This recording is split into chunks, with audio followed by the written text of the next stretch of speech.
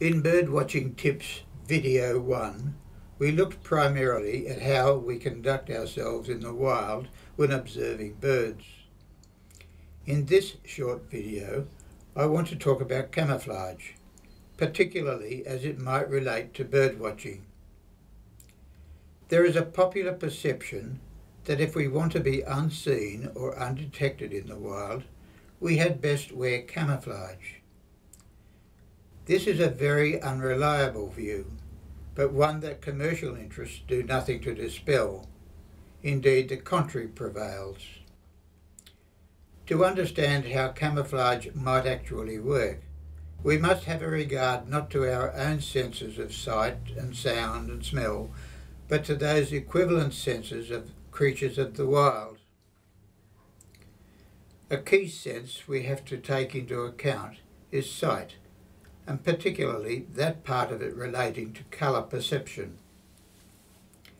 If we are talking about mammals, many of them have a far narrower spectrum sensitivity than we do. In this diagram, you can get a rough comparison of the relative colour sensitivities of humans, grazing animals and birds.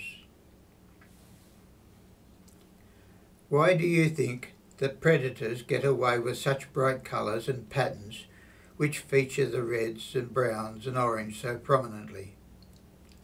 The almost vivid stripes of the tiger, the gaudy patterns on the leopard and other big cats that live in the dappled shadows of forested areas. It is because their prey don't have colour receptors in their eyes that adequately register such colours. At best, they probably see greys. In the diagram, you may have noticed that deer, antelope and other such grazers see primarily blues and greens. Take the colour out of a tiger's coat and you get a better idea how he might be seen by a cheetal or sambar deer. So what gives a tiger away is movement, odour or sound.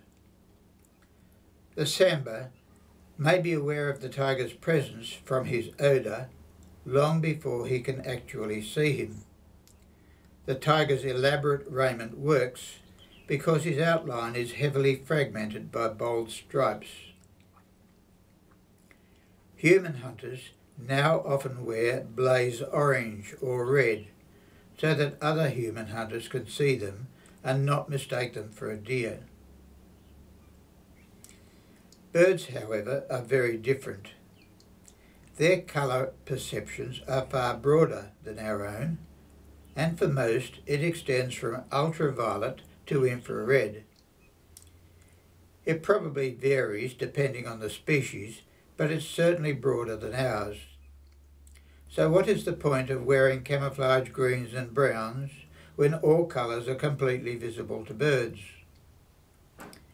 Camouflage that might be more useful is that which breaks up your outline, bold patterns, fringes and shapeless drapes. Otherwise, just stick to sombre tones without white or flashy accoutrements that reflect light.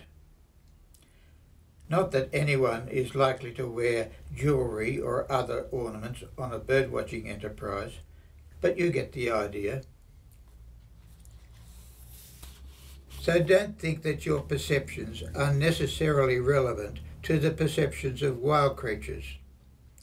If you buy camouflage, keep in mind the old saying, fishing lures catch more fishermen than fish. There is a lot of money to be made by selling clothing, tents, hides and other such accoutrements elaborately decorated with camouflage. Commercial enterprises usually promote camouflage that will be convincing to you, not to birds. These days, there is an almost limitless range of camouflage colours and patterns on offer. The people who set up this barge hide for waterfowl hunters may have been better served by painting it with big bold patches of whitish grey and dark green. Mimic a water surface with big patches of waterweed.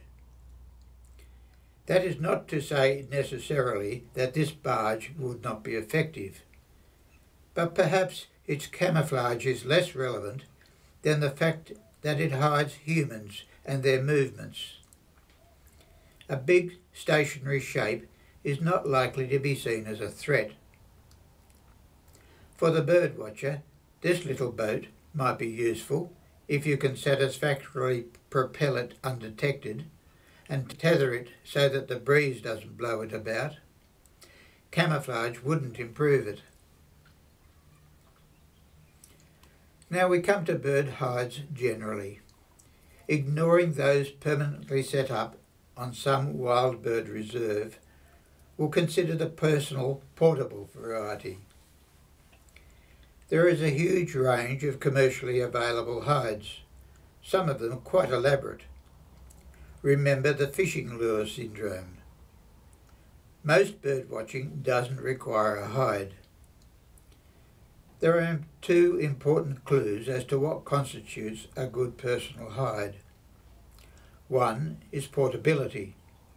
A simple, lightweight hide is far more welcome when you have to carry it a couple of kilometres from your car along some lakeshore or estuary.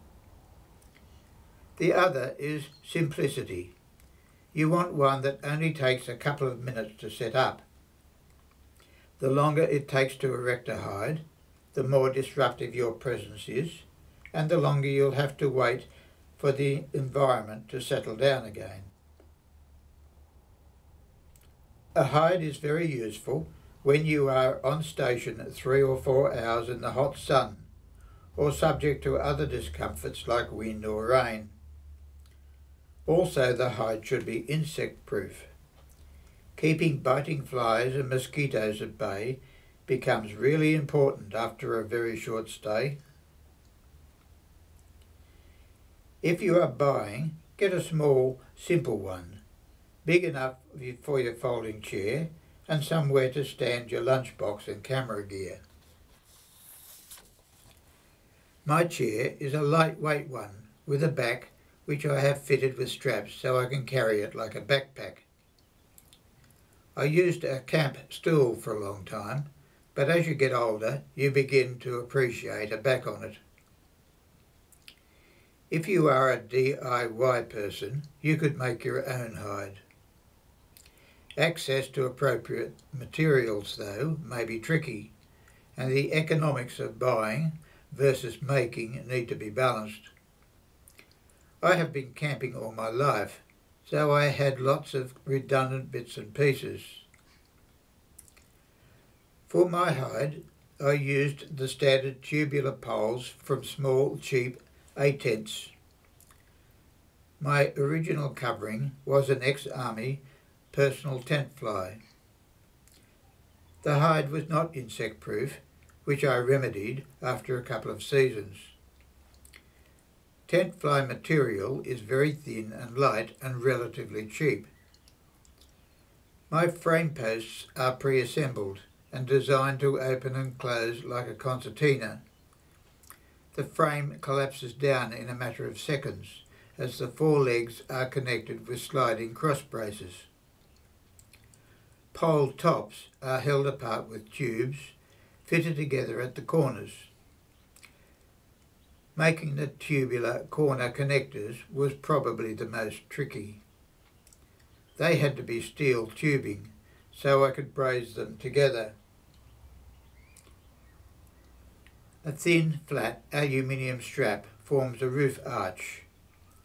The ends of the strap just slip into holes in the top frame and are held there by the natural springiness of the aluminium strap. I made an extra waterproof roof for more extreme conditions, but that is not essential. For blustery conditions, the threaded pole tops allow guy ropes to be fastened under a wing nut.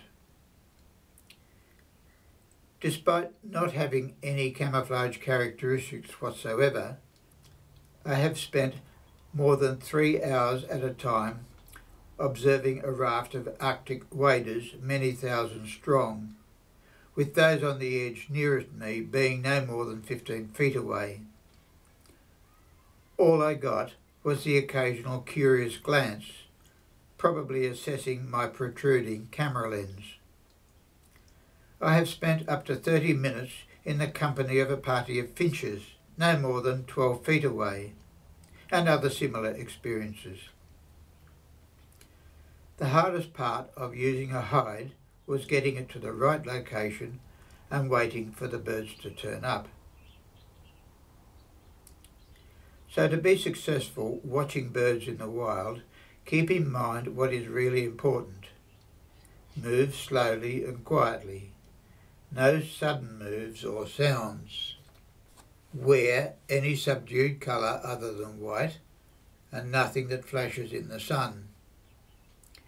If you want to be less obvious, the only camouflage that might be useful is that which breaks up your outline. Generally, anything else is just extra expense. Be prepared to sit and wait for long periods. I usually carry my chair on my back, thanks to carry straps I fix to it. A hide may be useful for extended stays in the hot sun or where there are other uncomfortable conditions prevailing. A hide must be very quick and simple to erect, and is best if it is very lightweight.